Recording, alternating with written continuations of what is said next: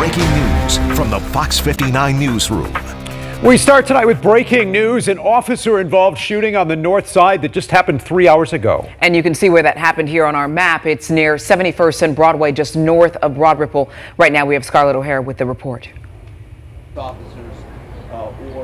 Police have taped off a wide section of Broadway Street here as investigators comb through any evidence left behind at the scene. That being said, we're standing pretty far down from where this actually happened. So what we know so far is IMPD says officers were called here just after 2 o'clock this afternoon on reports of a person armed. Now, while they were on their way, the run was upgraded to a person pointing a gun at people and threatening to shoot. IMPD says subsequently, during an officer-involved shooting, a suspect was hit, and at last check, they say that suspect was in critical condition, believed to be an adult man. IMPD says a firearm has since been found on the scene, and no officers or uninvolved citizens were hurt. Broadway Street between 38th and 40th Street will be shut down for some time. Again, to those who will be arriving home this afternoon, there will be a high police presence.